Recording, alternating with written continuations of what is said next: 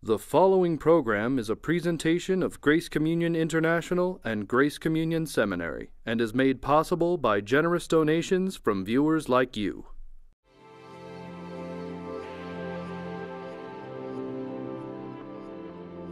On this episode of You're Included, theologian Dr. Andrew Root explores how relationships play a central role in youth ministry. Our host is Dr. J. Michael Feazell. Thanks for joining us today. It's a pleasure to be here. We have a lot to talk about. Youth ministry is a dynamic area, and you've got some challenging things to say that are significant for facing what the church is up against in today's world. I wanted to read from Revisiting Relational Youth Ministry, your first book. Ministry, then, is not about using relationships to get individuals to accept a third thing, whether that be conservative politics, moral behaviors, or even the gospel message. Rather, ministry is about connection, one to another, about sharing in suffering and joy, about persons meeting persons with no pretense or secret motives. What are you driving at here? Yeah, I mean, the whole book, as you mentioned, really revolves around that point. And that point was really born in my own experience. And it was actually right around this area in a church here in Southern California that I was invited to be part of a youth ministry. It was at a large Presbyterian church, kind of a classic youth ministry. In one Wednesday night, for no particular reason, some kids from the neighborhood that surrounded the church showed up on the church steps. And the church saw this as serendipitous and a wonderful opportunity. So not really knowing what to do or how to do ministry with these young people, they decided to throw money at the problem, which probably happens too often in churches.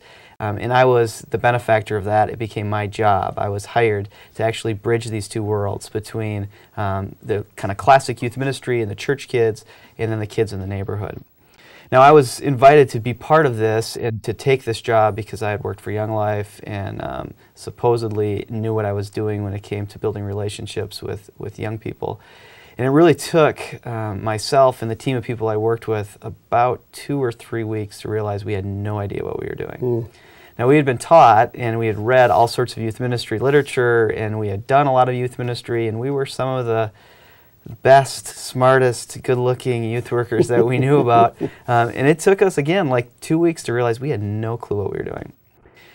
Now, like I said, we had been taught that all you had to do is try to be friends with these kids, and that kids wanted relationships with adults, and that through your relationship with the young person that you could lead them into the church or to accept Jesus or to avoid immoral behavior, or that there'd be a way that you could use your relationship to get young people somewhere positive, somewhere good. Well, the kids that we were working with that showed up on the church steps this night were not so easy to influence, and they had this incredibly genius way that was slightly diabolical of keeping adults at a distance. So we would get close to them and they had a way of either questioning our sexuality or questioning our motives or assuming that would make a scene that we were going to do something to them. And it became really difficult to figure out, how do you do ministry? You know, we'd been told that all you had to do is build relationships with kids and they would come, and these kids were pushing us away. And I would go and visit these kids at their public school campus, and literally kids that I had known for months and they had spent time at our church, I would come up to them and they would literally say, "Get the F away from me," and swear in our face. And this was not the kind of youth ministry I was taught was supposed to happen. These kids were supposed to want to be with me. So I started to question, how do you actually go about doing this? You know, how do you take a kid out for Coke and a burger, and you drive them home into their neighborhood, and the fog that's condensed on your windows, they actually, right before you drop them off, write rival gang signs on it. So when you turn around and drive back through their neighborhood, your life is put in danger. I mean, how are you supposed to do ministry with a group of kids like this? And how are you supposed to do it when they seem to refuse your ministry, but nevertheless continue to ask for it by showing up every week and showing up at 4 o'clock for something that starts at 7 and stay till 11:30 or 12? Well, it was actually in the middle of a fight with my wife that I realized that I had problems. And I realized I had problems in more ways than one, but particularly I had problems in my conception of ministry. Now, we were newly married, and my wife was going through a crisis in her family of origin. that was really difficult for her as she tried to kind of figure out what was going on and who she was in the midst of this family chaos. And we'd spend a lot of nights just talking about issues, and she would talk about how hard this was as her family was in the midst of transition. And I always had this great way of reframing her problem for her. Mm-hmm. So she would say things like, this is really hard. And I said, well, don't think about it like that. What if we think about it like this? Or she'd say, I hate when this happens, and I feel it just grieves me that this is all changed. Well, we, there are futures before us. We don't have to worry about this. Let's just move on. Let's think about something better than this. Well, finally, after me reframing all of her issues, she finally stopped me and said, would you just seriously just stop?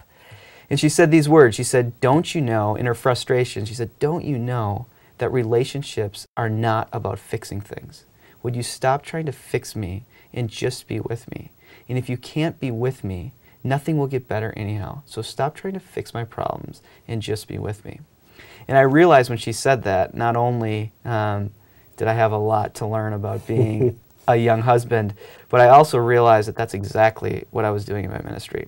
And these kids who kind of lacked the middle-class decorum that the kids had when I worked in suburban Minnesota, suburban St. Paul, they lacked that, so they could simply just say, get away from me. But they knew that I had an agenda for the relationship. And maybe it was a good agenda, maybe it was actually good for them, but my ministry wasn't essentially about them. It was about where I could take them. And maybe some of the things were really good, keeping them in church, helping them to understand who Jesus Christ is. Those are all great things, but they had the sense that it was happening outside of our actual real relationship. So you mentioned the third thing. That's something that I've taken from Dietrich Bonhoeffer in his first book, Sanctorum Communo. He has this beautiful phrase where he says, when we encounter the neighbor, God is there. And he says, there's not a third thing. There's no third thing. There's just me and you, or I and thou. And Jesus Christ becomes present there, not outside of that. And I think so often in youth ministry, the objective has been to use our relationship with young people to get to some third thing. And so what I try to do in the book is just reimagine what it would be to think about ministry, and it's really all ministry, not just youth ministry, but to think about ministry in this idea that there's no third thing, that somewhere in the midst of really encountering another person, God becomes concretely present within that. Isn't that true in any relationship even? As a church, isn't that how we tend to think almost about all of our relationships outside the church, that it's a means to an end? We get to know people, we draw them into the sphere of the church in some way through some project or whatever, but we really have a hidden agenda. We have an ulterior motive, a good motive perhaps of presenting the gospel to them, but nonetheless it's an ulterior motive. The friendship is for that sake, almost like a insurance salesman approach or something, rather than friendship, relationship being an end in itself. Is there something to be said for that in terms of who Christ is in us and in them? Yeah, definitely. I mean, I think that is true. I mean, at one level, and I'll often, when I go around the world and the country talking about this, you'll have people say, well, we always have agendas. I mean, you can't kind of strip yourself from an agenda. And that's true. I mean, we are kind of located, socially located, and we have our own hermeneutical location that we take into relationships. But I think there is a difference, and I think you're hitting on it. And this reminds me of what the American sociologist Peter Berger talks about. And Peter Berger talks about that somewhere after industrialization and into modernization, that we as people started to take what he calls technical rationality into the way we formulated and constructed our day-to-day relationships. So we spent so much time working in institutions that tend to make decisions on people through their bureaucracy and in very technical forms. For instance, I grew up in a community that 3M, a lot of employees from 3M lived. So 3M, the people who make your Post-it notes and your tape. In one year, 3M decided that they could actually save a lot of money if they laid people off who were over 55 and hired people at entry level. That they would lose very little productivity, but actually gained a lot of surplus in money. So a lot of people in a little neighborhood or in a little suburb that I grew up in, they were laid off during this period. So a lot of my friends' parents were. And of course 3M is making that decision, not necessarily, they don't necessarily care about the people, but they care about, they make that decision technically. In the kind of realm of technical rationality, it makes sense for them, for their ultimate goal, which is the bottom line of making money, to lay people off who are over 55. So Berger's point is that we live in those realities for so long that they start to filter into how we organize the rest of our relationships.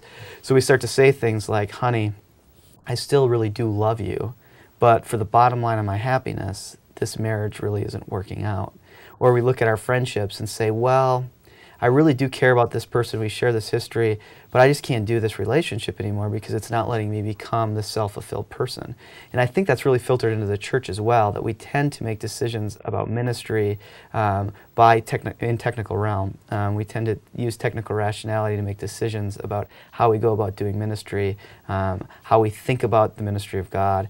And I do think that there's a different logic than this technical rationality that we often fall into when we think about ministry. And that's exactly the opposite of what real Christian life, Christian ministry is all about, isn't it? Mm-hmm. Yeah, I think so. I mean, the core theological element that I'm working from in the book is this Trinitarian element that God the Father and Jesus the Son are in eternal relationship with each other. And that relationship isn't built around these kind of technical rationality, but it's really built in the whole desire to be with and for each other. And if you look at Karl Barth's Church Dogmatics 1:1, he'll talk about the Spirit as the very essence, the very reality of the Father and the Son's relationship. And I think too often in the church, we use our relationships as these means to another end, as opposed to seeing our relationships as a way of living into this inner reality of a relationship that's going on between God the Father and God the Son that we're invited into through the Spirit.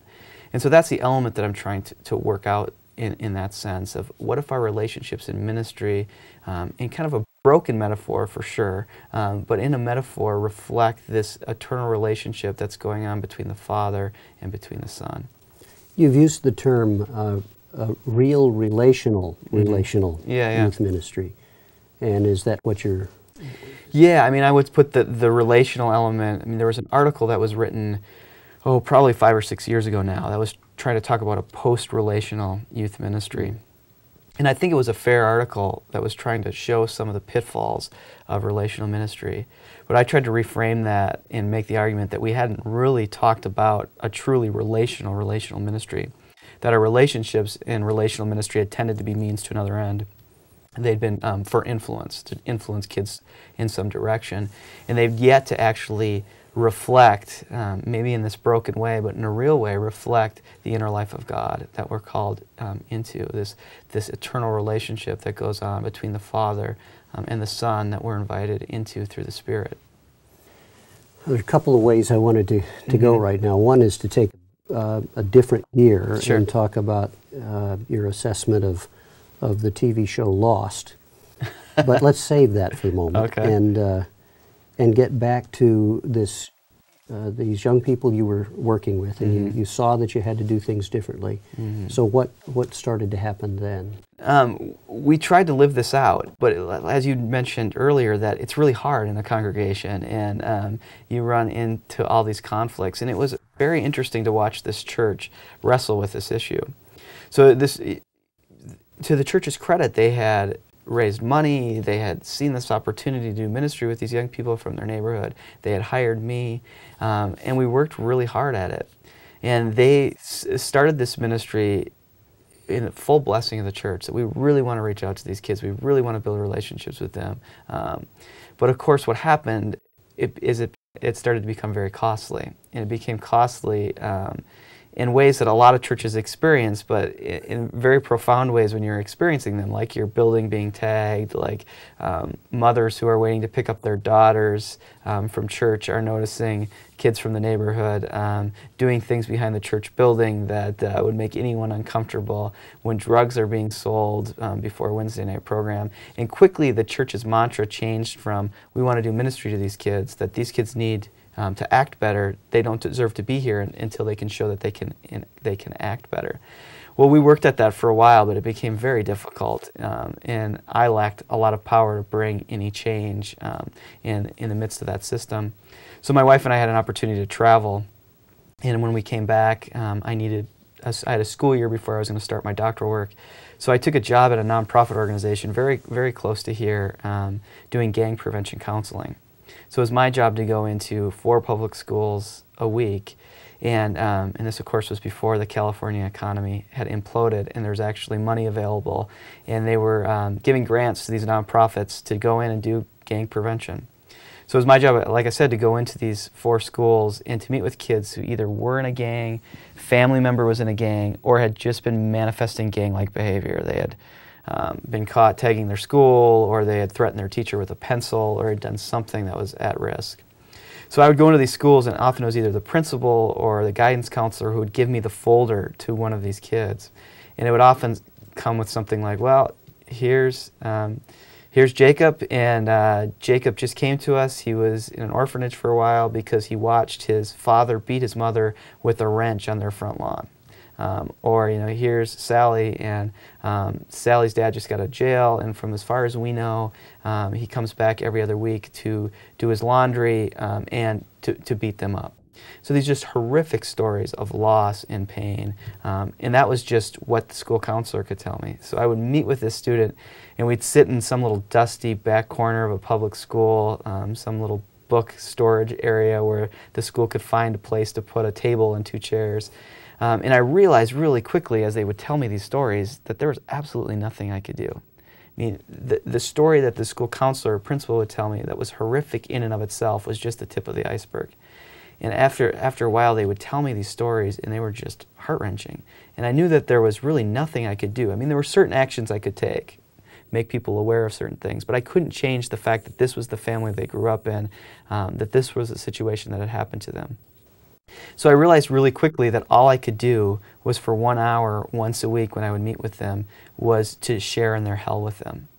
And so I did that, and I did that from reading the works of Dietrich Bonhoeffer and reading some of the Trinitarian elements of Karl Barth, and even some of the early Jürgen Moltmann, and decided that what I would do is for 1 hour once a week would share in their hell with them. And an interesting thing happened. I would haul in this bag of Connect 4 and checkers and these board games, and I would just set them on the table, and of course the kids loved it because they would get to leave class to play checkers with me or play some board game with me. But we started to share our stories together, and they would share their story with me, and I'd share mine with them, and for 1 hour once a week we'd actually share deeply in each other's life. And there was transformation that actually happened in them. There wasn't this radical transformation that they didn't have all these issues that had been kind of nipping at their heels for their whole life. That didn't go away, but there was this real way that something very powerful happened, where we would share in each other's lives that God was really present in the midst of that, and I was allowed to speak deeply into their lives. But instead of saying things like, well, you can't do that because God wouldn't like that, or because that would make you a bad boy or a bad girl, I could start speaking into their lives in a much more powerful way. I could say, well, you can't do that because that'll hurt you, and if that hurts you, it'll hurt me because I'm your friend, and you can't do that because I'm your friend. Or when I see that attitude that you have, I wonder about that, not because I want you to be better, but because I want to be in relationship with you, and that could be problematic to multiple relationships that you have. The light bulb that went on for me is that there's something in the midst of actually just sharing in each other's suffering and joy, that there's a concrete way that God is present in the midst of that I've tried to theologically develop through these 2 books. And you really never had any other opportunity to be with those kids or any other kind of, let's say, influence in their lives other than these 1 hour meetings? That's correct, yeah. Yeah, I mean, maybe I would see them once in a while in the hallways, but for the most part, it was that 1 hour once a week. And I was constrained by the school, and I was constrained by the job that I worked in. And but there was something that really powerfully happened when we were able to share our suffering with each other. And I tried to make that mutual. I would try keeping a boundary that I think is important, that hopefully we can talk about as we go in these. But I also shared my own story with them, and there was something very powerful for them to hear my story and to participate in my own story. Did you have any way of knowing what kind of impact your time together was having on them? Yeah, I mean, that's a great question, and there's kind of two kind of rationalities that I think can operate in that. In the rationality of influence, there was no way I could know. Yeah. And in many ways, I was a failure, because these kids went back to their same situation. I'm sure some of them are in jail now. The kids we worked with in the congregation, we don't know what happened to many of them. A lot of them were in 8th grade and they went to 9th grade and got jumped into gangs themselves. So from the rationality influence, it was a failure. We don't have any trophies to show for it. Yeah. But in the rationality of actual play sharing, of trying to do relational ministry as being with and being for, as God is with and for us, I don't know if it was successful, but I really believe it was faithful, in that we were faithful to their humanity. And in being a gang prevention counselor, I felt like I was faithful to their humanity. And so was there radical change in their lives? I don't know, and I don't know if I can see that. But I really do trust that something powerful happened in that 1 hour a week, that they knew that they were not alone. If in the dark universe that they existed in, at least there was someone for 1 hour once a week who was with them. And I think in a real way that reflects the fullness of the gospel and the fullness of a God who becomes incarnate to share our place in its full brokenness, in its full darkness, to share with us so deeply that we're never alone again. Though we still live in darkness often, that we're never alone. So I don't know if it was successful, but I know that it was faithful. And I think in the youth ministry particularly, we fall into this trap of looking at success too often. And I think it's a vocational hazard, because you have young people who are 12, 13, 14, 15, and they're making these jumps in kind of our societal structures to go to college or to decide for careers or to fall in love and get married. And so there does seem to be this trajectory of progress that's going on. But I think too often youth ministry has fallen into the trap that believes that then our job is to make kids successful or help kids be successful. And then we judge our own ministries by how many trophies we have. And I just don't know if that's a true reflection of God's own ministry in the world as incarnate, crucified, and resurrected in the person of Jesus Christ. And I think that we would do better to think of ourselves and think of our relationships as how can we be faithful both to the young person before us as well as to this God who has revealed God's self in Jesus Christ. How can we be faithful to that as opposed to how can we be successful? All of that is so compelling, because there's got to be a way to measure success in this in order for us to know whether this project is worthwhile or we're accomplishing anything. And it's like the need to ask that question and to find an assessment tool of some kind is so overpowering that we lose the gospel itself. Because when it comes to our Christian lives, don't we do the same thing? We're looking for God to fix things. Just we're looking for we think answered prayer means getting me out of whatever situation is a problem for me or I perceive as a problem. But really, isn't that how Christ meets us anyway? Is just the sense of knowing we're not alone. Meeting us in our loneliness, in our void, in our darkness, and bringing light, because we're operating with faith, not with, which is evidence of things not seen according to Hebrews. We're looking for something, for a restoration that isn't going to take place in this lifetime. It takes place only in the sense of place sharing, Christ sharing our place, not in the sense of our circumstances necessarily changing, which can be in itself a source of frustration because we're expecting or looking for something different. And don't we look for that? Because oftentimes in our preaching and teaching, we build a sense of expecting that. Yeah. It carries over into youth ministry in the sense you're describing so well of we want to see kids be more moral. We want them not to make the same mistakes we made, or to pursue things that are going to cause them trouble. The whole sense across our Christian lives of just being there, like your wife told you, as opposed to trying to make everybody be good and not make mistakes. It just seems like you're talking about something that's a big iceberg that needs exploring. I think one of the things that your question and comment points to that's helpful for me is, maybe to boil it down, the thing that we haven't dwelled in enough is this question, where is God? Where do we encounter God? Which is, I think, one of the central elements of a Trinitarian theology, is that God encounters us, and God reveals God's self. And as God reveals God's self in Jesus Christ, we're taken into this Trinitarian reality.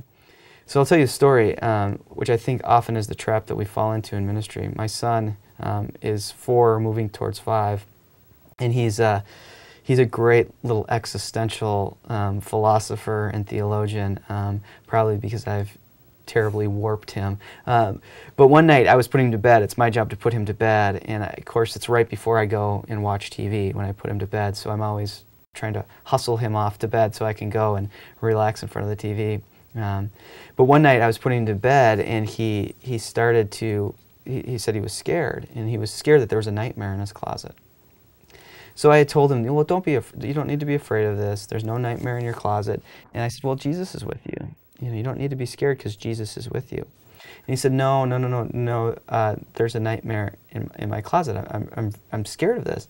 And I said, well, Owen, you don't have to be scared. There's no nightmare in your closet. And I opened the door and, of course, turned on the light. And he was satisfied that there was no nightmare in his closet. But as soon as I turned off the lights and shut the door again, he said, it's back. The nightmare is back in my closet. And I said, well, you can pray to Jesus and it will be okay. Jesus will be here with you, and you don't have to be afraid. So we prayed for a little bit, and he said, but where is Jesus? And I said, well, Jesus is here. If you pray, Jesus will be here. But I don't see Jesus. Where is Jesus? And I said, well, he's here with you, but I'm scared. There's a nightmare in my closet, and where is Jesus? And of course, now I'm starting to say, well, if you pray, Jesus will be here, and you don't have to be afraid, and Jesus will keep you from bad things happening. And I'm starting to doubt myself as I'm saying this. But then in just earnest desire to comprehend something, he says, but I don't see Jesus, and I'm scared. Where is Jesus? And then in just the profundity of a 4-year-old, he says, Jesus is not here. Jesus is not here.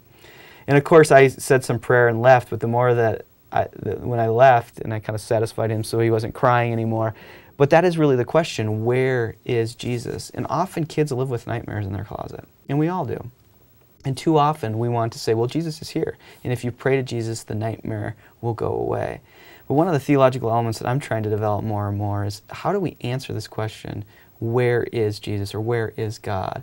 And I think that there's something in this story of this God who becomes incarnate in Jesus Christ that reflects to us the full life of God as Trinitarian, that God becomes present next to darkness, next to brokenness, next to pain.